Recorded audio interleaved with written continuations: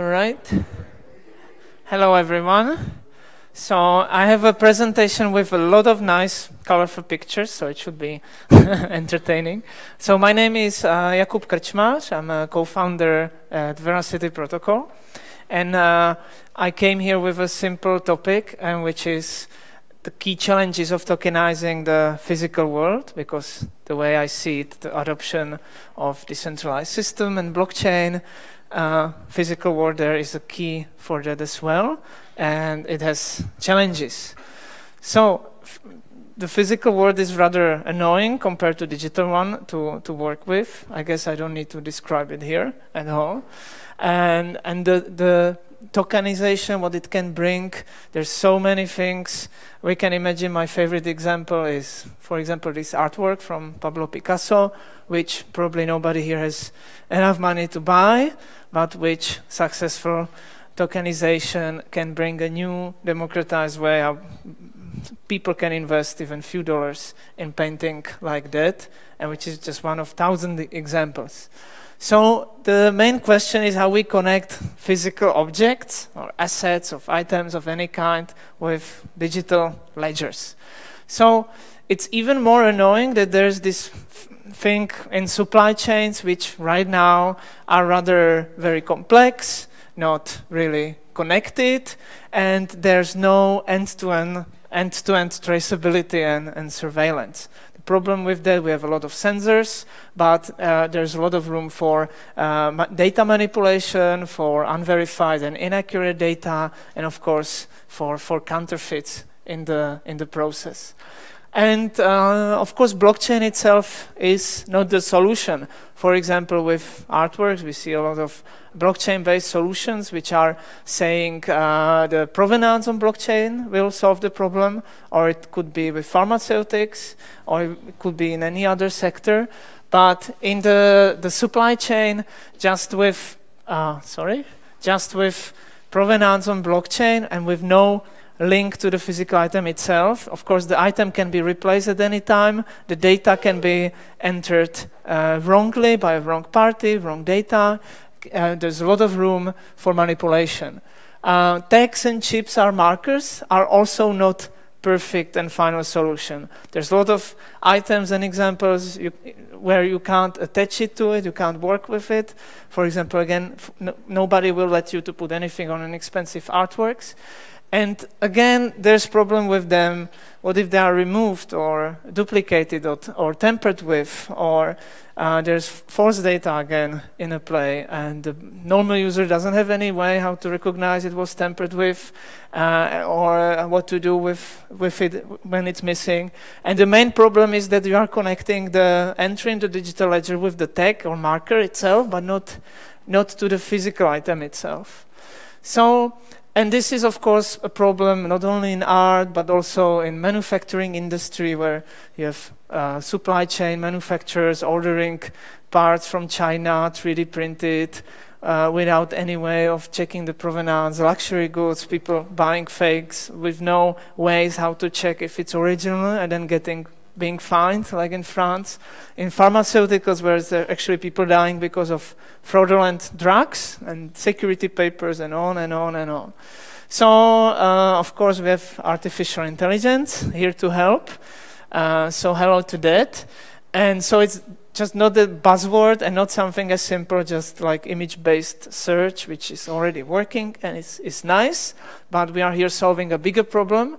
And it's basically how to, for example, identify and secure and then verify, for example, two identical things. So again, in artwork, you can't really, if it's a perfect forgery, you can't tell which one is original, not even if you look up close, because with current technologies, it can go so far, you have no way of telling, and it could be same way for packaging or for a box of pills or in any other market and example.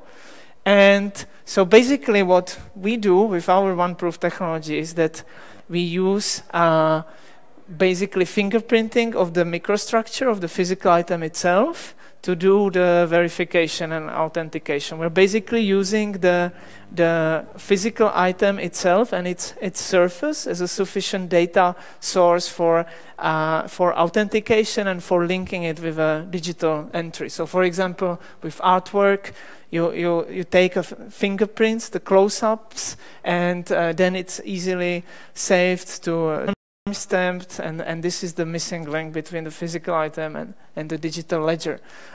This, of course, this process works with any material with a unique structure where unique details can be captured.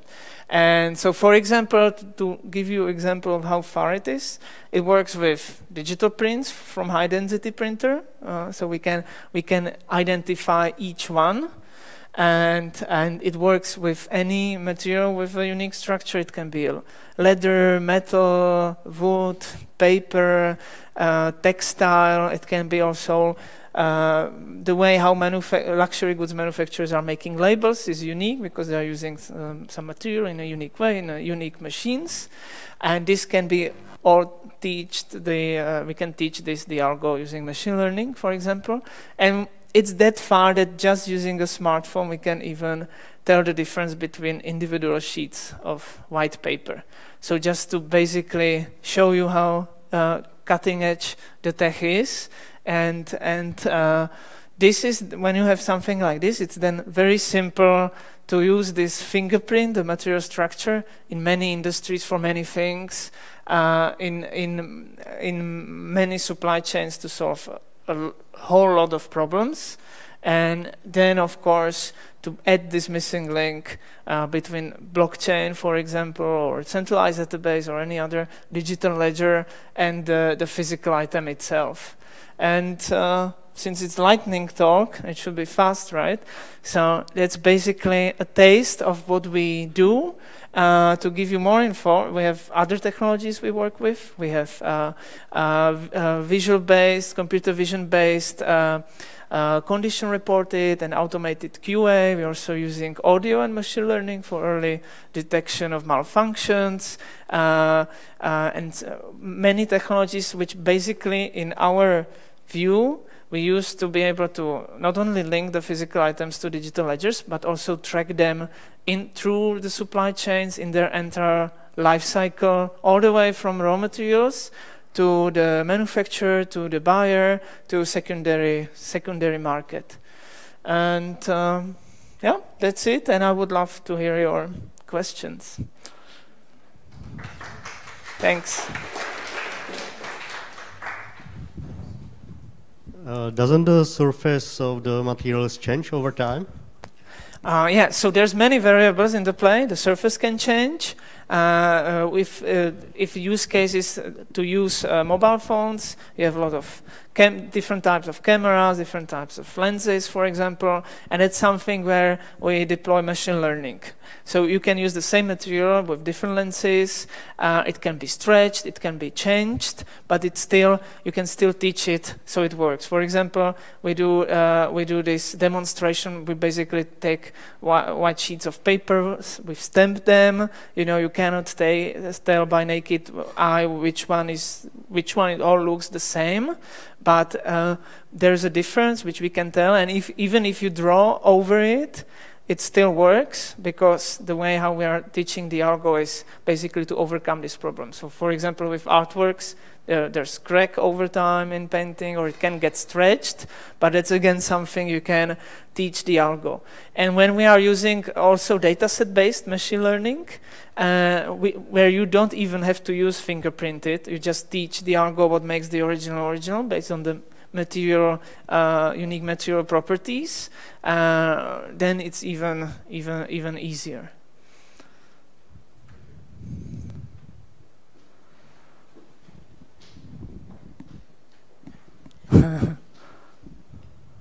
How do you find the fingerprint? I mean, do you mark it up? It's a good question. So what we use augmented reality. So basically, we do like two-layer approach. First one is you take the overview picture of the item, and then the algorithm selects places where to take fingerprints.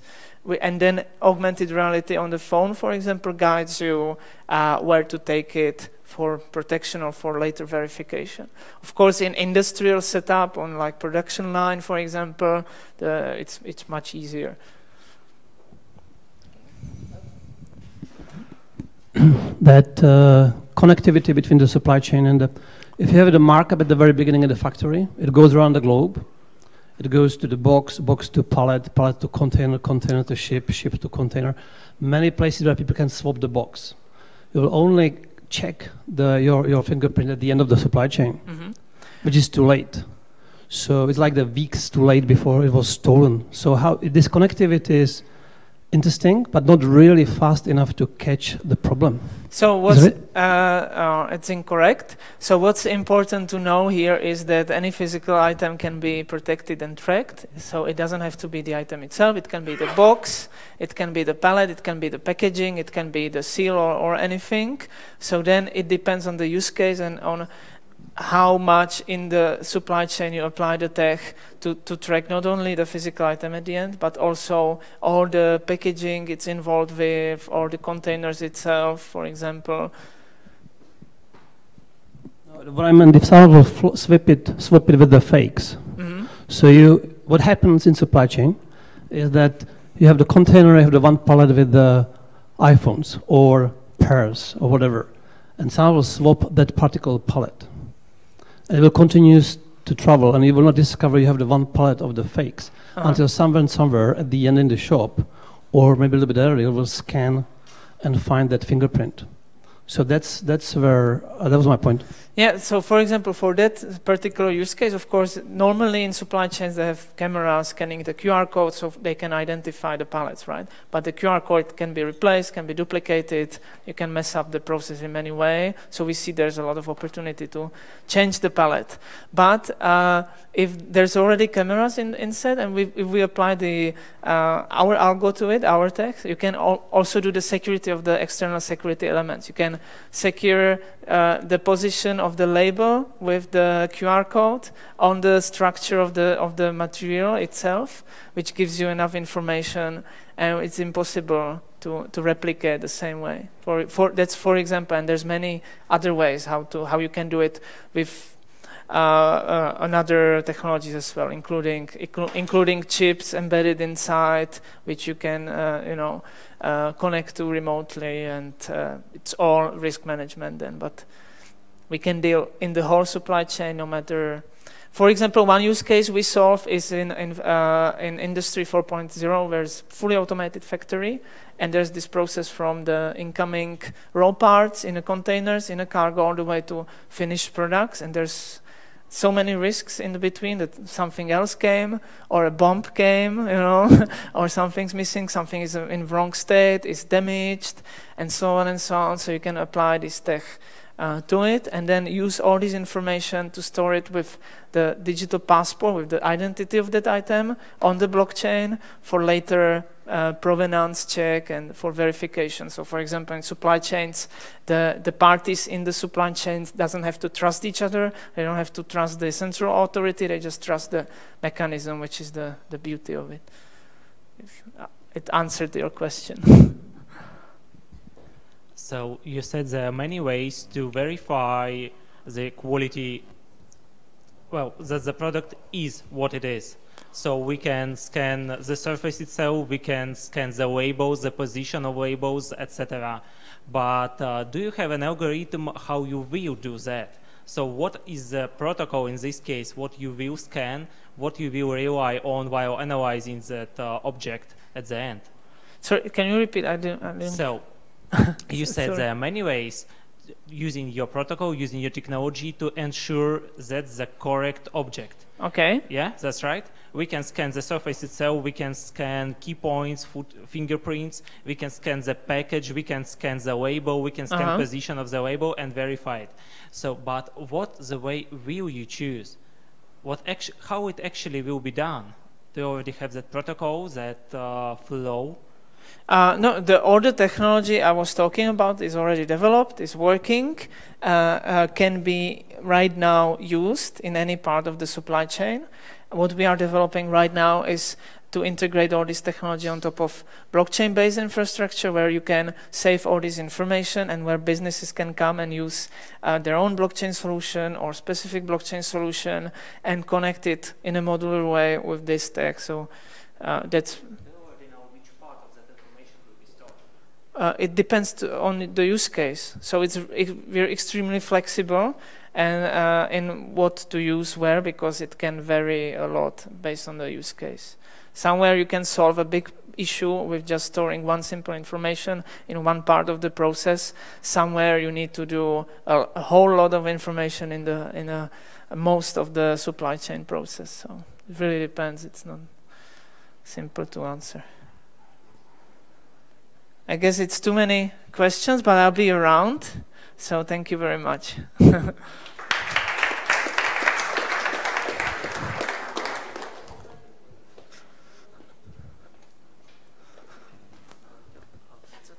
Ja.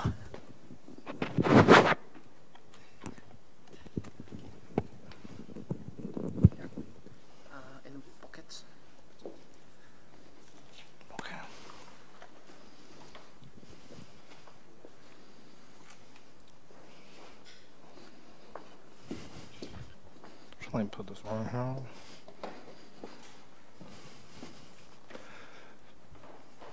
Are we good to go? Okay.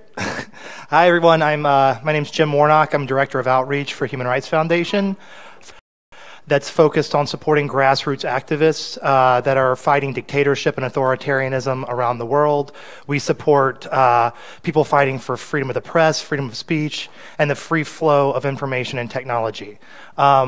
I'll be honest, when I first got asked to come talk about this, I was not really sure where our worlds kind of overlapped. I was a little bit concerned the work we do wasn't really didn't really fit in with this world, but the more I've been getting to know you guys and the more I've been talking to the community, I really see that it's really about control, right? You guys are focused on control of wealth and control of money. What we're really focused on is control of information and media and empowering those to access information where the government is trying to limit that access. Worst case scenario specifically, oh,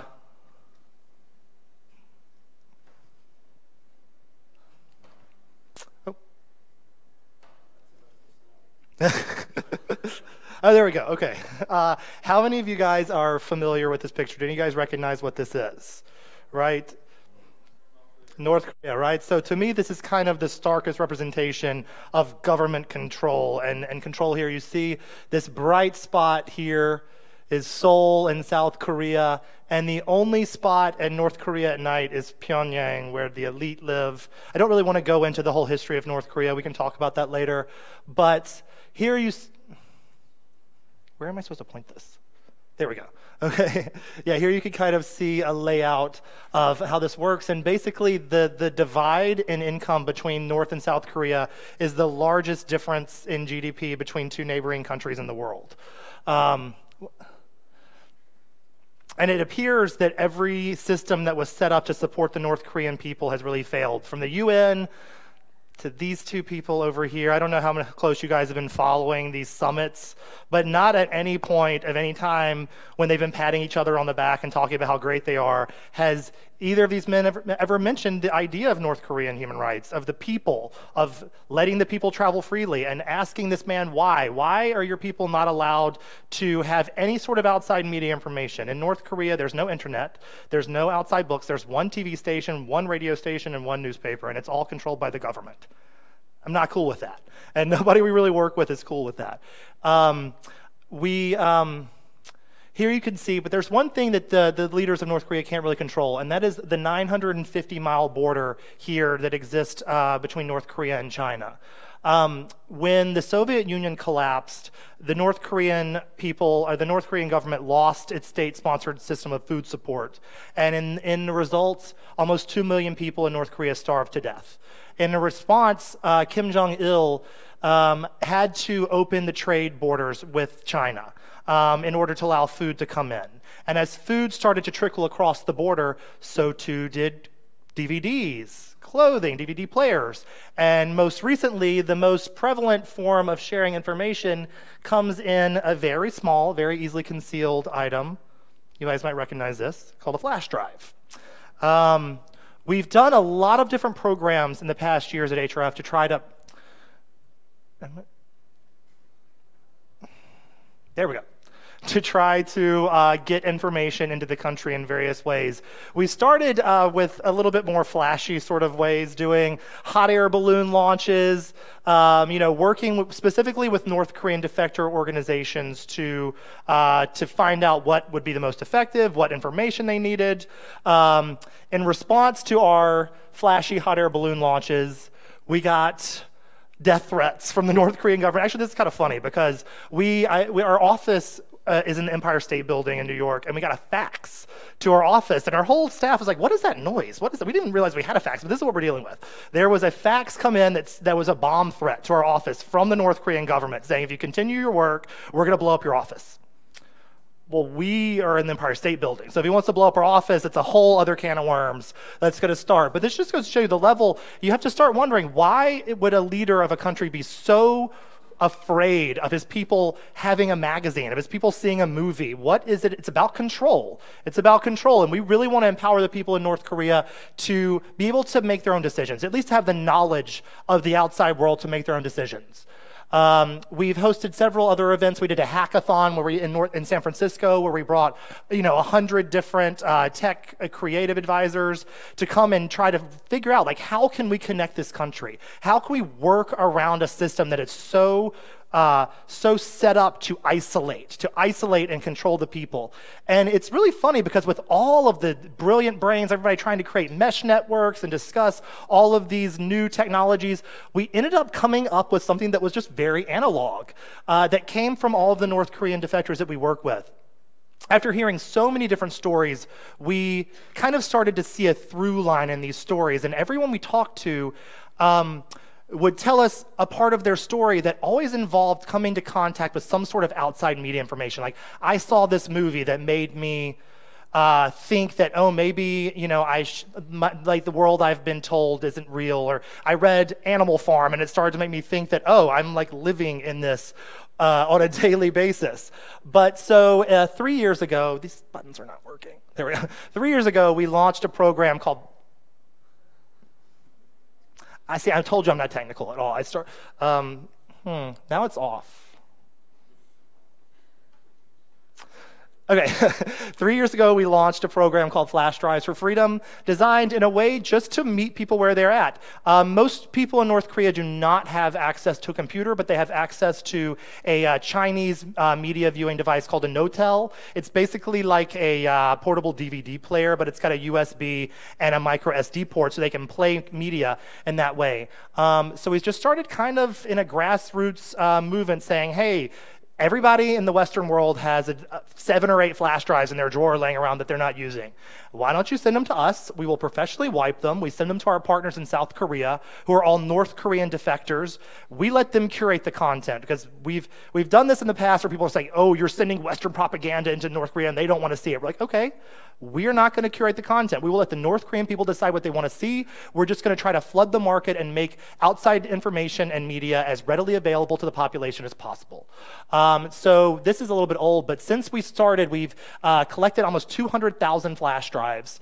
And is this the video? I don't know what's happening. I'm sorry.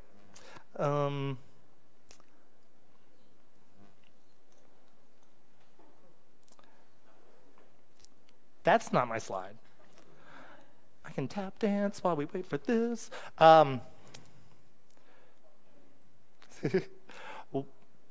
Well, since we launched, we've collected almost 200,000 flash drives.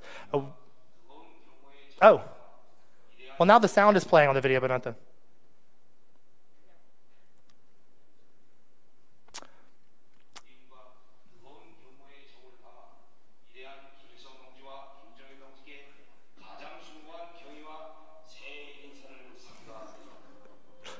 What he said.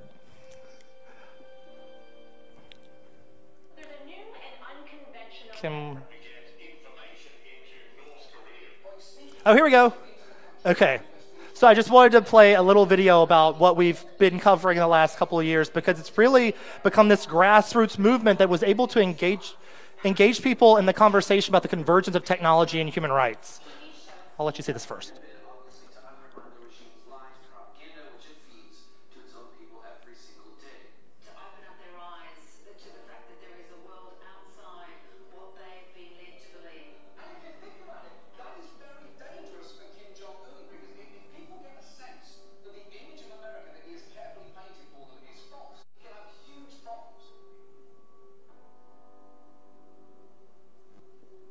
Fine, don't worry about it.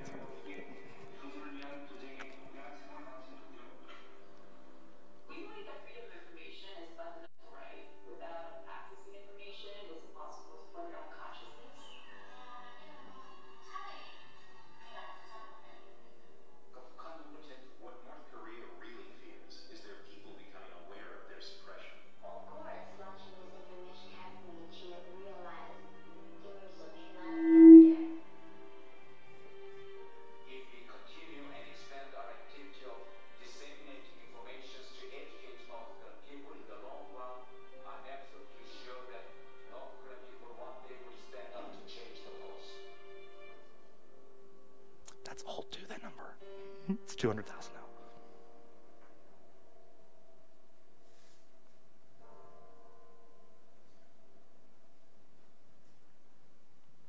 Okay. So I felt like that could kind of express a little bit better than I could verbally. But you know what I really appreciate about this program and what we've done is that, you know,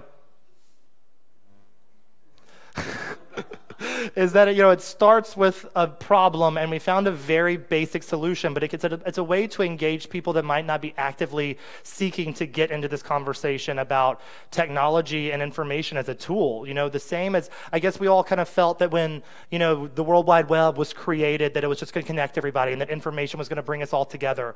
But the first thing that dictators start to do as they consolidate power is isolate and start to control access to information. What we're trying to do through this project in a very sort of analog hack sort of way is just to disseminate, to break down these walls and to get people the information that they're desperate for. You know, we have people come up to us and say, well, aren't you worried about the consequences of people coming and finding and like being found with these drives? Yes, we worry about that every day, but we're not like dropping these flash drives in somebody's backyard and they find out like, oh, what's this? No, they're actively seeking to go buy it at the black market. They know the risk they're running and they're willing to take that risk because they're so desperate to connect with the outside world. And I feel like it's our duty. We know what's happening, and if we don't do something, then they're just going to be in the dark forever. They're going to exist like that satellite. So like that satellite image that we saw before. But we have the power to change it and start with a very small plastic piece of material that you might throw in the garbage. You might not even know is in your desk. But if you send it to us, we can repurpose it, give it new life. It's a recycling story, and you can, break down some barriers. So that's what we're here to do, and I'm really appreciative of your time and you guys coming and listening to me run my mouth for a couple minutes.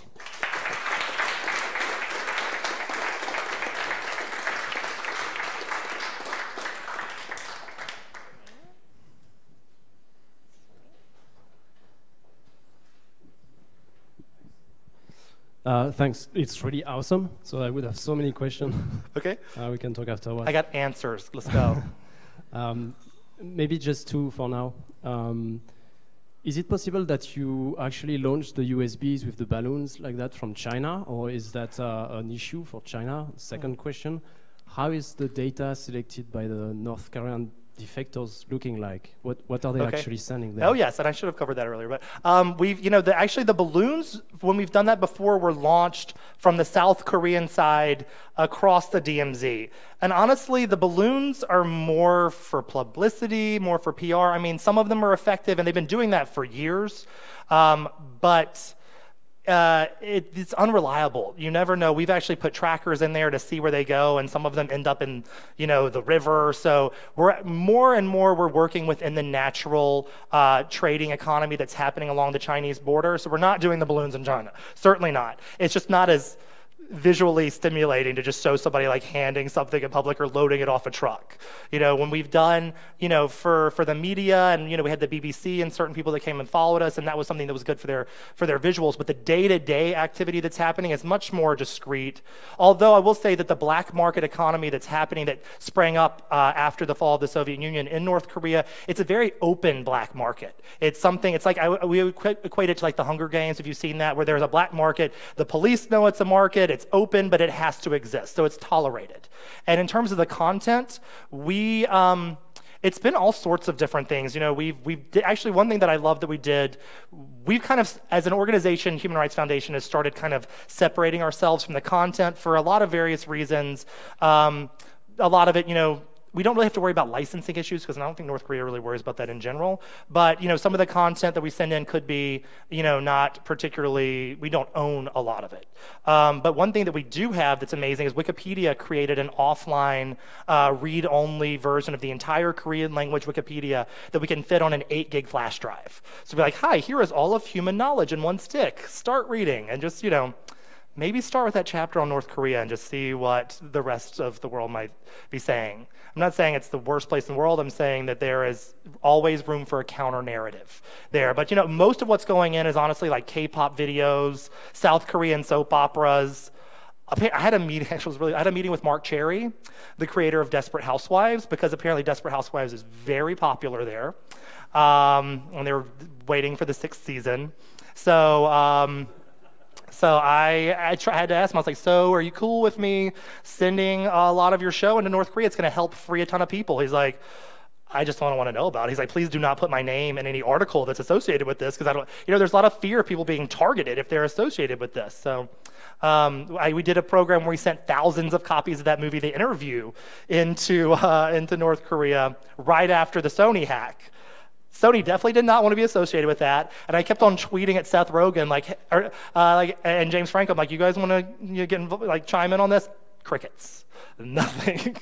But like I said, it's mostly we're just trying to reach to pop culture, and I think honestly, in the Czech Republic, you guys probably have an understanding about the power of Velvet Revolution and all this stuff about people wanting to have music, outside music and entertainment, and it really is a need. Like I said, these people know the risk they're running, and they're so desperate to connect that they're willing to run the risk. They're willing to go to jail to watch Desperate Housewives. I don't even watch that show, but I'm just saying.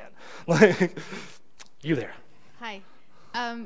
With all the hype in South Korea with cryptocurrencies, a tremendous amount of awareness is there. I think the most evolved age I've ever seen. Probably totally. Like 70 to 80% general awareness on the streets and ownership of cryptocurrencies. They say there's more crypto users per capita in South Korea than any country in the world. My question about this is that, is there any relationship in that this is about, is that in Korean culture because of any sort of political motivation? Is there any of that that's being passed from South Korea to North Korea as part of this movement? That's my curiosity. Like an official sense from the South Korean government? No, not official sense on the black market and in the content that's being pushed across by the defectors. Are they there yet? Well, most of the defectors we're working with are based in South Korea, and they're, you know, assimilated into society, but they are, it's more about showing a piece of life, like a genuine piece of life. One thing that some of the defectors living in Seoul have done specifically that I thought was fascinating was just take a camera with them and just go in their daily life, going to the grocery store, turning on the faucet, driving in the car, going to the parking lot, and just things that would seem kind of banal and basic to us that could really, you know, be eye-opening for people in North Korea. They've been told, you know, from birth that everyone else is living worse than you. Even if you're starving to death, everyone else is worse off than you. But you're not allowed to verify that. You're not allowed to leave the country or have any other sort of outside media to verify anything that we're saying. But in terms of like what specifically South Korean, like pro-South Korean media they're targeting, I think it's more just about entertainment. You know, South Korean soap operas are addictive and they're really good. But I think it's more about reaching people in a less direct way. Like if we were sending in propaganda saying like your government is lying to you, that would not be as effective as sending in some really good entertainment that shows people being free and expressing themselves and living a very open life. you know? So I think it's more about just showing a vibrant, beautiful, colorful picture of the world. You know, we did a whole program where we sent in love stories. We did love drives because in North Korean films, there's nothing that's ever done. There's no kissing. There's no hand-holding. There's no romance in North Korean films because there's nothing that's ever supposed to be done above the glorification of the leader. If somebody dies in a film, it's done specifically for the country or for the leader. I work with a young woman named Yeonmi Park that tells a story about her escape. She says when she was 12 years old, she saw a pirated copy of Titanic. And she said it took her like a month to watch because the power was very unreliable and she could only watch it in like 15, 20-minute increments. But when she finally got to the end, and spoiler alert, when she saw that Leonardo DiCaprio would sacrifice his life for the love of a woman, she said it just blew her mind because she had never seen that in a film. She had never seen, like, why would a man sacrifice for a woman? Oh, that's love. That's what I know in my heart as a human exists, but it's never been able to be shown to me clearly. So we said, okay, we're going to send in Romeo and Juliet translated into Korean and all these beautiful love songs and, all these love stories just to try to, just reach people at the core of their being. And I think when you get down to it, everybody kind of wants the same thing, but it's just a matter of if you force it directly in somebody's face, and they might not be as receptive to it as if you present an idea in more of an entertainment sort of context. Did that answer your question at all? I feel like I started. No? Sorry. Yeah, okay. Just like, no, but it's okay. I was just wondering what, about the logistics of like distributing it through the black market. What type of are the numbers increasing, the demand, and like how do you supply it? Do you just like have an assortment of things based on this curation, and then just every month you're bringing them, or do you check to see whether you need to increase it or it's not too well much? Honestly, we have more flash drives right now than we can actually get into the country, which is not a bad problem to have. It's kind of created this grassroots sort of movement where we have, schools and community groups and stuff that will do like a drive for us for like a month and collect 2,000 drives and send it to us. It's great. And we can take all sorts of sizes, all sorts of, from 64 gigs to, 256 megabytes. I don't even know if they make that anymore. But, we can always find something to put on there, whether it's books, whether it's outside newspapers or media. But it really is, they mass produce it a lot. So they'll decide ahead of time, like, okay, we want to send in this movie, or we want to do 500 Wikipedia, and they'll just kind of create them all at once on these replicators.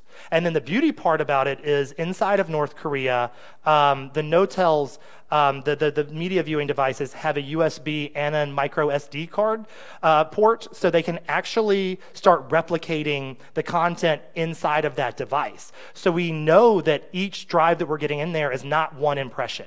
It could be 25. It could be exponential. It's honestly what's the most frustrating part about this program. It's really hard to have analytical data once it's inside North Korea than it is to get it out. And my partner over in the corner, Austin, he works specifically like on the border with China, and he was able to secure a Notel, an iPad, like a North Korean tablet and phone. We took it to DEF CON, to the hardware hacking village, and like tore it apart and got to like see the guts of what they had done with these machines to make it like where they couldn't communicate with like none of them have Wi-Fi, but they have Bluetooth. But it's it's kind of has to be based on a lot of anecdotal evidence, honestly, or anecdotal, stories, because we can't really trace where it goes once it's in there. But in terms of the content, it is like typically our partners will decide like, okay, we're doing 500 of this, and then they take it to the border and they send it in all at once. And then once they've been working in these distribution networks in North Korea for 10, 15 years. So they are program. Our goal was to increase their effectiveness. You know, they were having to buy all of their flash drives at retail cost, you know, 10 or 15 bucks a piece, which really adds up. And honestly, they don't have any support, especially now with the new regime. They don't have any government support. And we were like, look, everybody has a drive laying around. It's not going to cost us anything. If we send it to you, then you cut out all of the cost of your hardware, and then we can make the cost within the black market significantly lower. And that way, anybody that wants to get it doesn't have to say like, well, am I going to eat today or am I going to see the new Avengers movie? You could do both. I'll get to you, sir. Last question. He's had his hand up for a while. Here, feel bad. Okay. Just a short.